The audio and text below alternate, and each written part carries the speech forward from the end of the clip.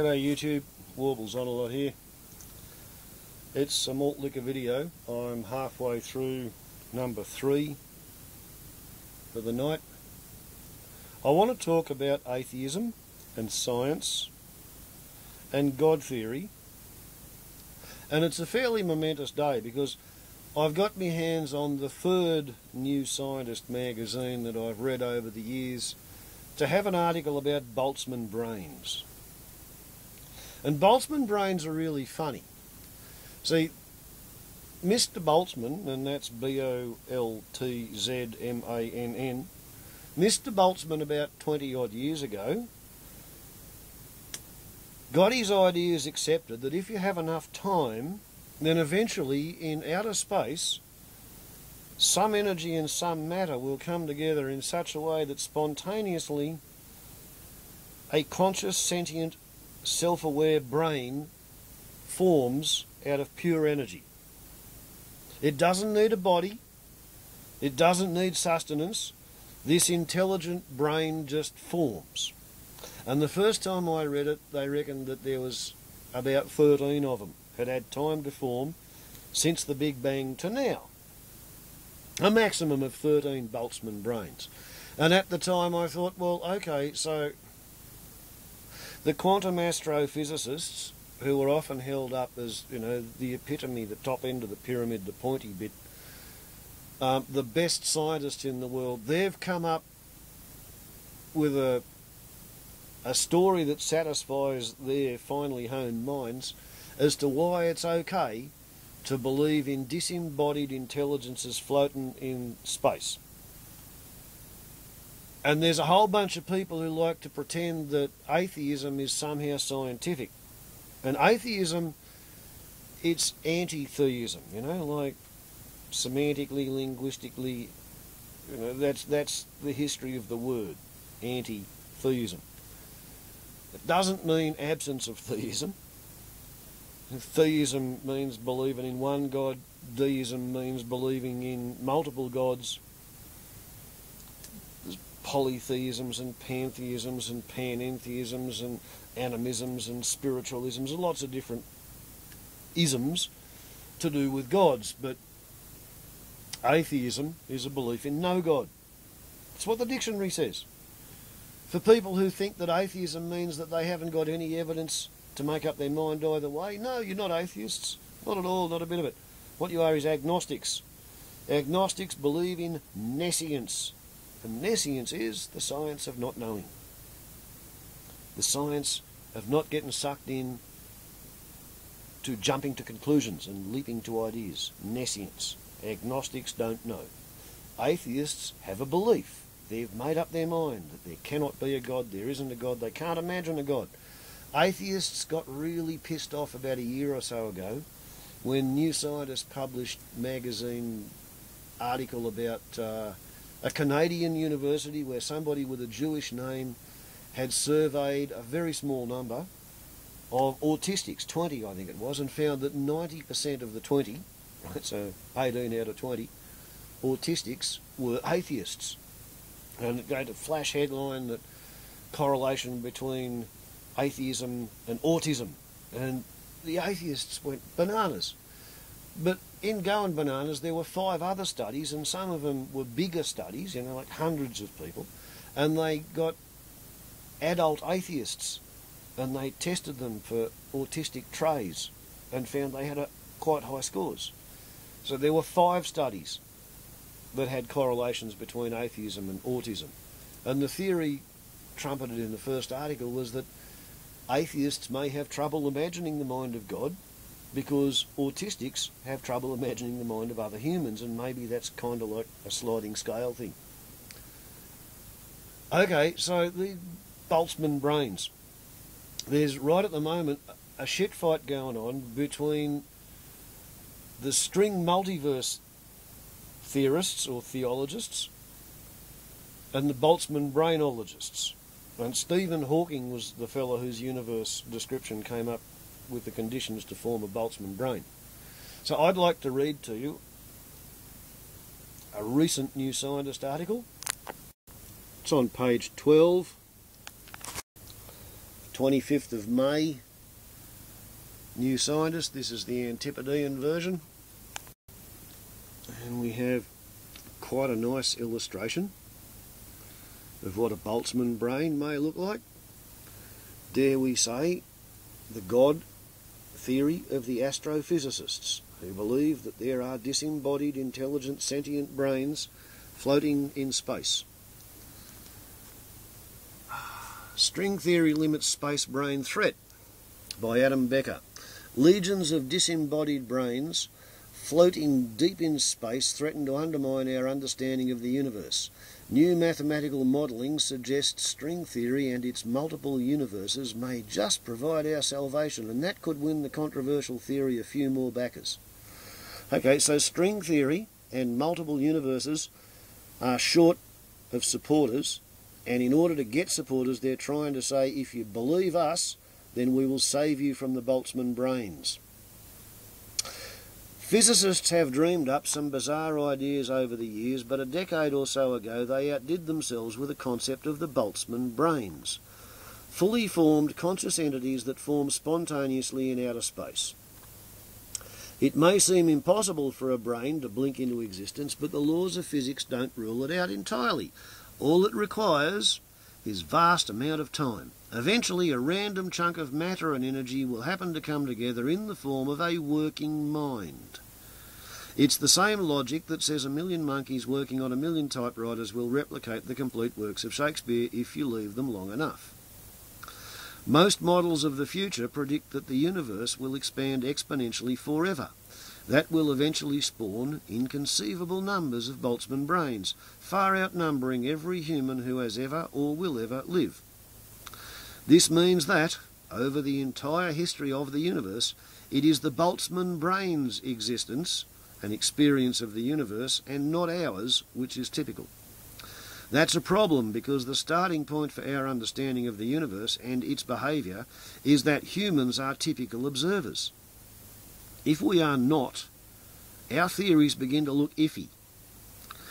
It has to be more likely to be an ordinary observer than a Boltzmann brain, says Claire Zukowski at the University of California in Berkeley.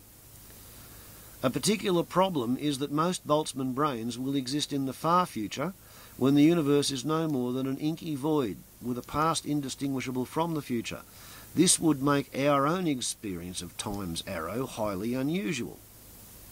However, if we can demonstrate that the universe has a definite lifespan, that would deny Boltzmann brains the infinite time they need to outnumber us. String theory might be able to help, says Zukowski. See, she's getting paid taxpayers' money at a government-funded university to suck on the milk of received wisdom and save us from Boltzmann brains. She's going to tie them all up with string theory and corral them in the multiverses. As part of her PhD research with Raphael Busso also at Berkeley, according to string theory, there may be a large number of universes. All of these universes are believed to come into existence through a process called eternal inflation, in which at least one universe continually expands at an incredible rate while others form and grow within it like bubbles. This pool of universes has been dubbed the multiverse. Many of these other universes could be chock full of conscious creatures early in their histories when, like the universe we see today, the past is distinct from the future. That could help make our point of view the standard one. Maybe, perhaps, that could. But if these universes eventually become featureless and continue to linger, they will all accrue Boltzmann brains, tipping the balance away again from us.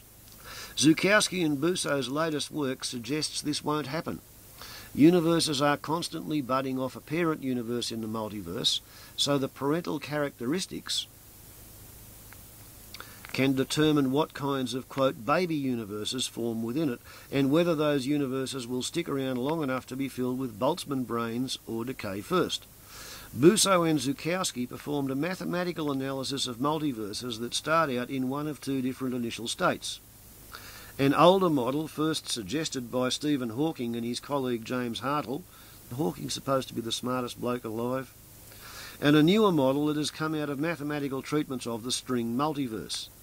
While the Hartle-Hawking model ended up overrun with Boltzmann brains, ordinary human-like consciousnesses prevailed in the newer model.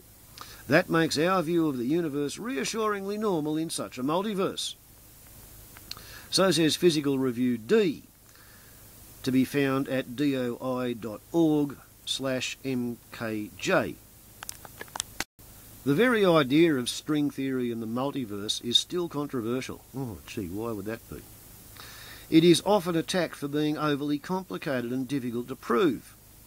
If Busso and Zukowski are correct, though, and, bracket, not written there, but if it can help resolve the problem of Boltzmann brains, the theory may just win a few more backers.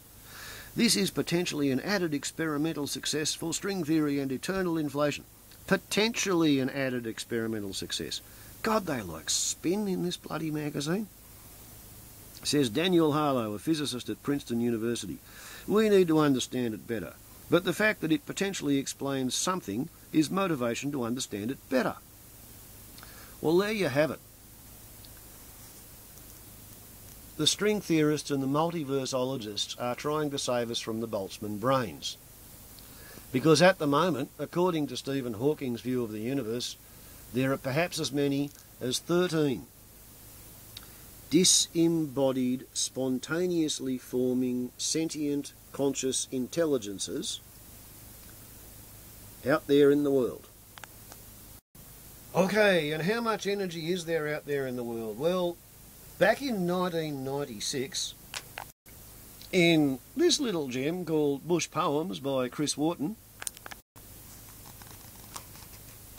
published in 1996, ISBN number 0646306744X, there's a little thing called Socio-Historical Quantum Theology. One of my better poems. You've got a background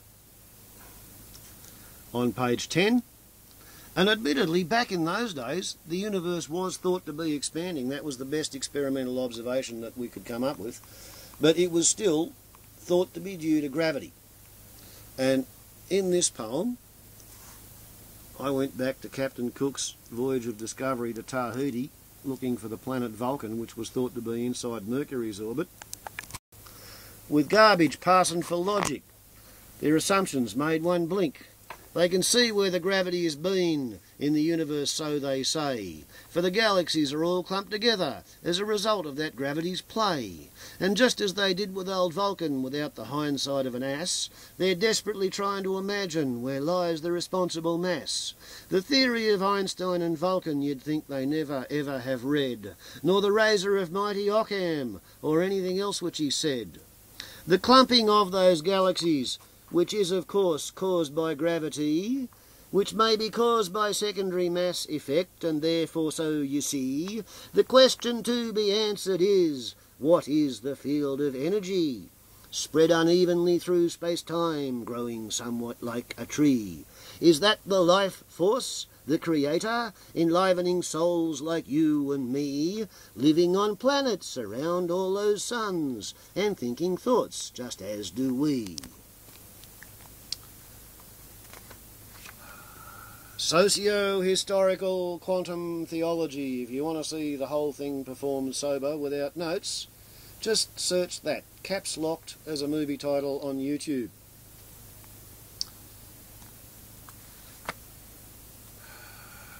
And you know what?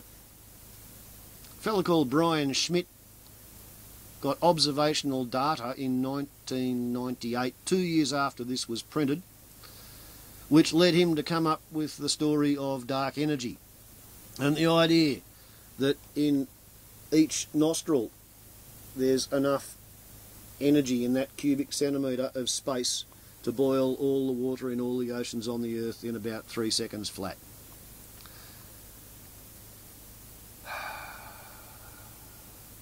Yet somehow I'm supposed to be a dreaming, dribbling, delusional half-wit because I have a God theory. And the atheists who would like to put their faith in science and because they cannot imagine the mind of God, are now confronted with the idea that science has found an infinite number of disembodied brains floating in space. Somehow the atheists like to think that they are endowed with superior knowledge and a better understanding of life, the universe and everything than anybody who ever had any kind of a God theory. Well, yeah, I'm sorry, but as far as I can see, congratulations. The poet and the comparative theologian, living under a gum tree feeding bread to the kangaroos, has kicked all of quantum physics into a cocked hat. You know, like, effectively, I shit on your household gods because I was in print 2 years before the fellow who thinks he invented dark energy got his observational data. When it's steamboat time, people invent steamboats all over the world independently. When it's aeroplane time, they invent aeroplanes all over the world independently. When it was secondary mass effective and a hitherto undiscovered energy field permeating all the space in the universe, that's what people discovered. But Brian Schmidt didn't get there first. I did. Chris Wharton, aka Warbles on a Lot. And because I'm not qualified as an astrophysicist nor a theologian, I published my work in poetry. Because I can rhyme. Banjo Patterson was born on my birthday, both of us in the Chinese year of the ox. It's just one of those things that pisses off people who don't take a holistic view. Warbles on a Lot to YouTube. Next time you see an atheist, tell them about Boltzmann brains and laugh your ass off at them. Their universe has just taken a quantum shift. Quantum means small change. Socio-historical quantum theology and the Boltzmann brain. The God of Atheists explained.